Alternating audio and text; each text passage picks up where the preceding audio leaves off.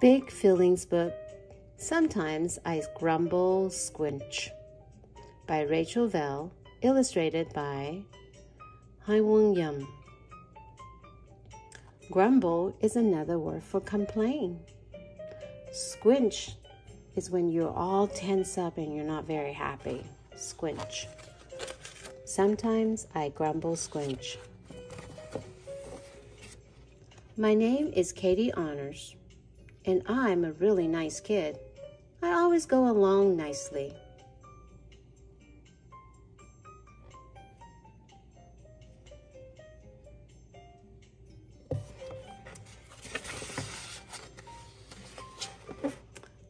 I'm happy to play any game when a friend comes over. Even if I lose, I'm a good sport. Good game, I say. Either way, I hardly frown.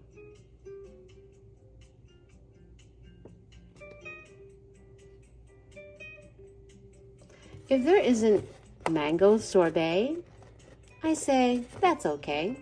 I like cookie dough, too. Mom smiles and says I can get sprinkles, which is extra. I didn't even ask. Katie is such a pleasure, Mom says. There's Katie. She really is. Dad agrees. I fit perfectly in their hugs. They are very proud of me, but there is something they don't know.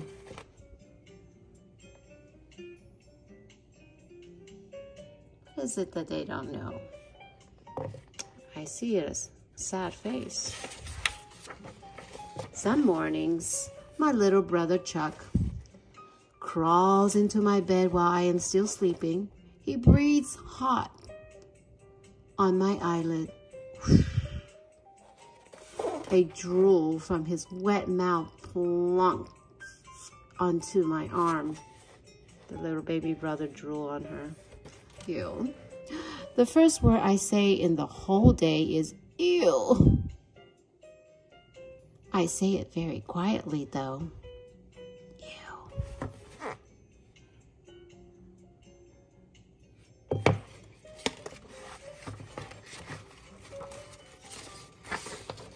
I put on my beautiful new shirt. I love it.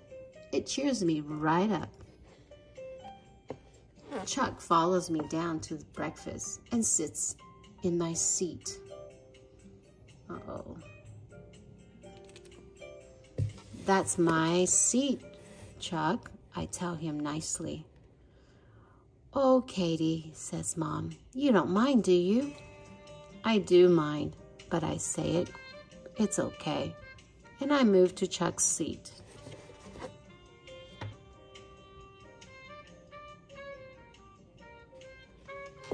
I notice that she does things nicely and quietly. Sometimes I Grumblesquinch. It means that she wants to complain. My insides tighten and I think mean thoughts. I wish that I had a trampoline or a treehouse or a giraffe instead of a brother. If I had one of those instead of a brother, I could sit in my own seat at breakfast.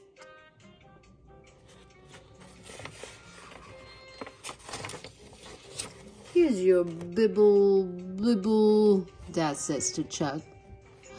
Bibble, bibble is what Chuck calls toast with butter. Chuck doesn't like cereal. Chuck only likes bibble, bibble. Chuck smashes his buttery fist into my bowl of cereal. Oh.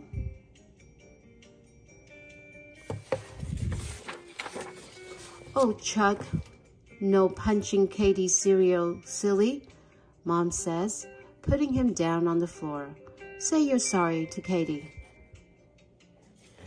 I wish I could pop him like a balloon. I wish he'll kabloom into a million of bajillion bibble, bibble crumbs. I wish he would disappear. Katie's very upset that her little brother is bothering her. But I don't yell those wishes. I Grumblesquinch them right down. Chuck scampers over and grabs me with his milky hands. He snuggles his buttery face against my beautiful new shirt. I am a tight, horrible squinch of Grumble. Oh, her little brother got her shirt dirty. It's her new shirt. Chuck loves you, Dad says. He pulls Chuck off me and carries him away, singing and smiling. You okay? Mom asks me. I nod because I am okay. I'm always okay. But that nod is a lie. I am not okay. And lying about it is making me cry. And then I just can't Grumblesquinch my feelings down anymore. She tried to keep all her sad feelings or all inside. And she's saying that she can't Grumblesquinch anymore. It means that she wants to complain and she's all tense about it. And she can't hold it anymore. Chuck ruins everything, I yell. He's sticky and stinky and he breathes on me and I want to sit in my own chair and everybody smiles at him, but he is a buttery baby on my shirt. And he is a buttery baby on my shirt and I wish I could plume him up.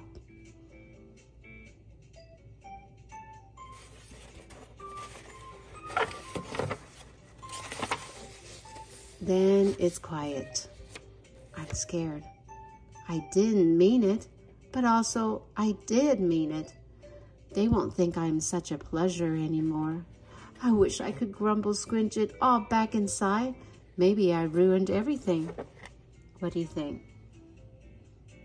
Do you think she ruined everything when she shared her feelings with Mom and Dad? I wait for Mom to yell that I'm bad, to say, you go to your room and think about it, to look disappointed in me. I looked up at Mom's face. It's really hard sometimes, Mom whispers instead, even when you love somebody. I nod. This nod is true. Mom is telling her, it's very hard sometimes, even when you love somebody, to not be mad at them. Mom says, I know. She holds her arms out to me. So Mom is not disappointed in Katie for sharing her feeling. She holds me up safe in there. I still fit perfectly. Even though I didn't Grumblesquinch all my secret thoughts inside, there's room for the whole me.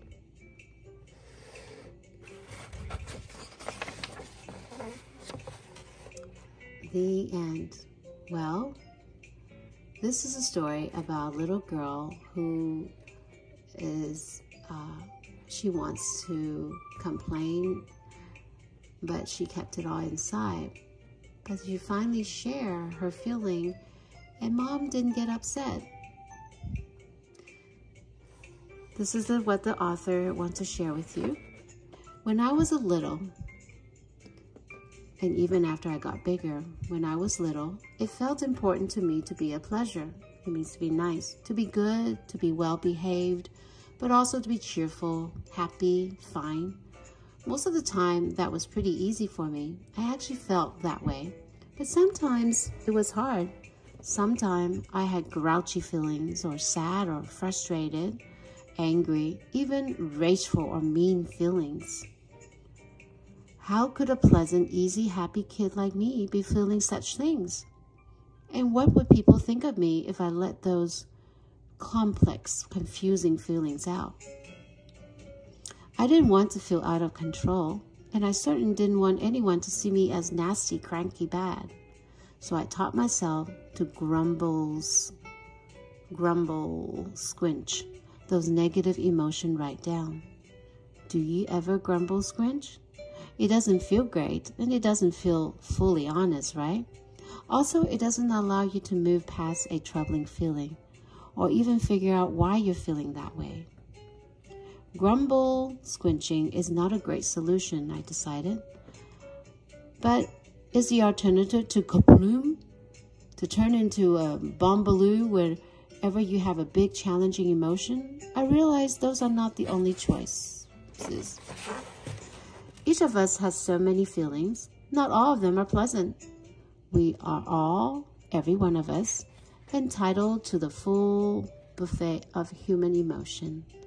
You are still you and still lovable, even when you get frustrated or cranky, annoyed or sad. You don't have to hold all that in or hide it. In fact, it's better if you can share what you're feeling with somebody. Sharing honestly helps you cope. There's room for the whole you here, I promise. With love, Rachel Vail. So the author is reminding us through this story is that Grumblesquinch just does not help. If you grumble and you complain and you're very tense and you hold all your feelings inside, it doesn't help. But it doesn't mean that you shout and yell and be all upset. But learn to find a way that you can share your feelings to your mom or your dad or someone so that you will feel better in a nice, calm way. The end.